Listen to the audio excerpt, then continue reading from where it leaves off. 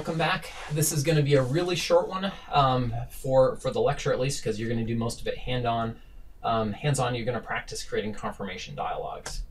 So basically what we have here is I want you to add a menu item to clear all the items that were entered. Okay, so let's make sure we get this right here, since I'm not going to be doing it with you. So first of all, what I want you to do is add this menu item right here that's clear all. You can use the icon menu delete if you want, but I chose to put it in the overflow menu, so I had it show as never. Okay, right here. And since clearing everything, maybe they've entered in 20 items, and you say clear, you really want to make sure.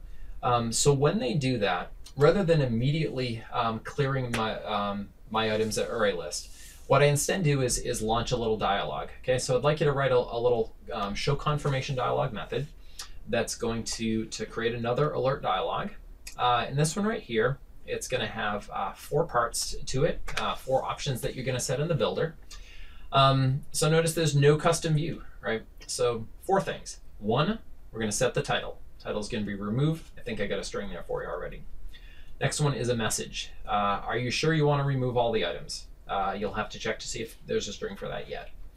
Then we're going to have positive and negative buttons. Negative button does nothing, just dismisses it, so we can use a null listener. The positive button, when they click OK, all you want to do is clear the items array list, and then reshow the current item, which will go back to some default sort of empty items there. And what I'd like you to do, really, I want to force you to go back to any of the lessons that we've done in this unit and make sure that you're all good to go on this before you hit the lab. All right. That's all we got for you this time. Have fun with it. See you in a bit.